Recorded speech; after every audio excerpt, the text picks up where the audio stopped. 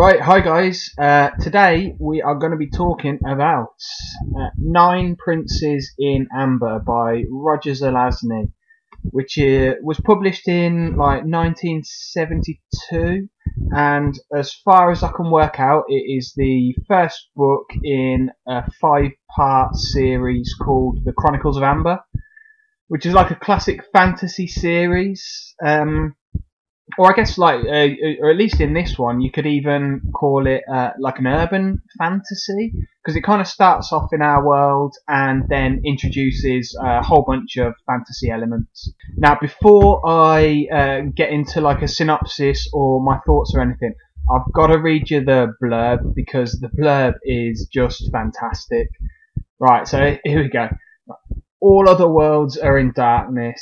Only one is real. Amber. The perfect realm. Now hideous and alien forces rise up against its rulers. Only one can save Amber. Corwin, the uncrowned prince. Long exiled to the Shadow Earth, Corwin has returned to seize his throne, yet his bloody path is blocked and guarded by eerie structures beyond imagining. ... Impossible realities forged by demonic assassins. ... And staggering horrors to challenge the might of Corwin's superhuman fury. How over the top is that? It's brilliant. I love it. Now, this book is written in the first person point of view, from the perspective of the main protagonist, who, I guess, spoiler alert for this 50-year-old book, who is Corwin. Although the opening scene is like him waking up in hospital, drugged up to the eyeballs, and suffering from amnesia.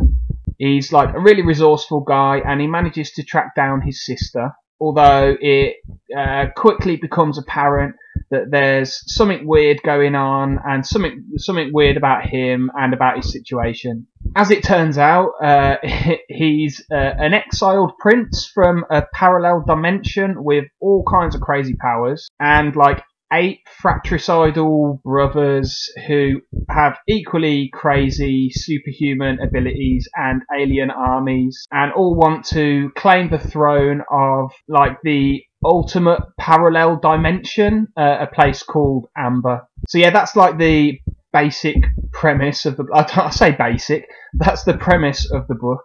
And yeah, if you're watching this, I guess you want to know if I think it's any good.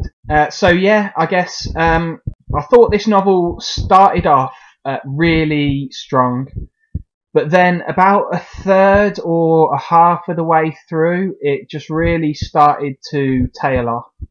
To the extent that I'm not going to carry on with it anytime soon. I may pick it up again in the future if I've only got the first book in the series. If I see the other one around anywhere, I might grab it, but I'm not going to go out searching for it. Now, the reason I read this book in the first place is because I recently read the Farseer trilogy by Robin Hobb, and I absolutely loved that. I did reviews on it, so you can check them out if you want.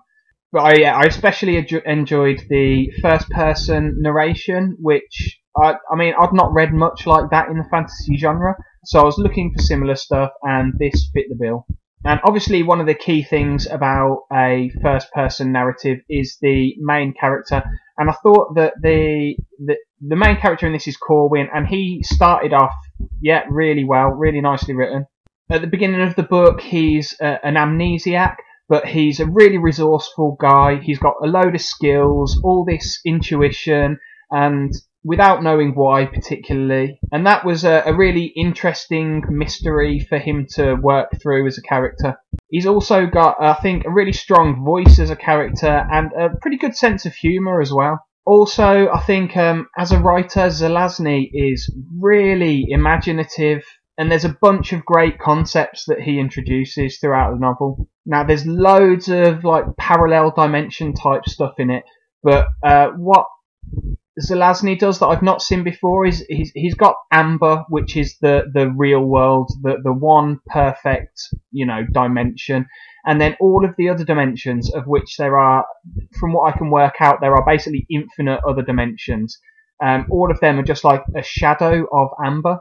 But all of the 9 princes of Amber, as the title says, all of them can like manipulate these other dimensions. They're called like shadow realms, and all of them can manipulate them in various ways. So that was really interesting. You know, there's other concepts as well. Like there's they've got these decks of cards called trumps, and they can use them to like communicate over long distances or travel, you know, over distances and dimensions, or even like attack each other from sort of far away. And there's other stuff as well, like there was this one in Amber itself, the realm of Amber. There's this like underwater city which is literally a reflection of Amber, which I thought was like just a really original concept. So I really like that. And Zelazny's prose as well, his prose and his dialogue, well, his descriptive prose at least, and his dialogue was really punchy and to the point, and I really liked that. So yeah, you know, there's a lot of good stuff in there, but by the end of the book, I wasn't really enjoying it. And one of the main problems that I had was that once the main protagonist, Corwin, actually gets his memory back, sorry, spoiler, and he starts sort of trying to lay claim to the throne of Amber, which is basically like the narrative arc of the book. You know, like everything just gets really rushed, and Zelazny doesn't actually spend any time exploring all of these really interesting concepts that he introduces.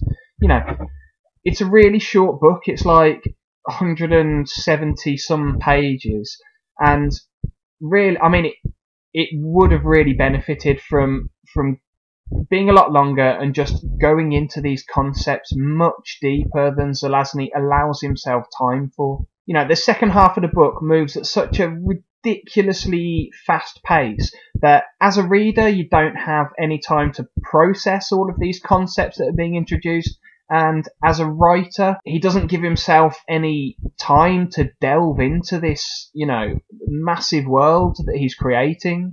You know, in particular, the action scenes I thought were very poor. Zelazny, he'll just give himself like one or two sentences to describe these like momentous sort of earth-shaking battles or like huge momentous events. So you really don't get a sense of the emotion that's involved and just the like huge impact that these events are supposed to be having. Also, like once the main protagonist Corwin gets his memory back, he loses that whole sense of mystery that his character had, and I found that I didn't really have any connection with him after the first third of the book. And that is, in a first-person narrative, that is a huge problem, I think, because that's the main advantage of writing in the first person, is that you feel huge connection with the main character because you're inside their head, you're getting all their thoughts and feelings about what's going on in the book. And yeah, like I say, after he gets his memory back, he loses that aura of mystery and you lose that sense of connection with him, in my opinion. So yeah, I mean, overall, this wasn't my favourite read. Strong start, but a weak ending, a very weak ending, I think. I mean, I guess there's like plenty of potential in this series. You know, in the later books, if he explores some of the concepts that have been introduced in this first book. But honestly, this one didn't draw me in enough with his exploration of these ideas for me to be that bothered about picking up the rest of the series. So yeah, I mean, it's got its plus points, definitely, but I'm not going to carry on with it anytime soon.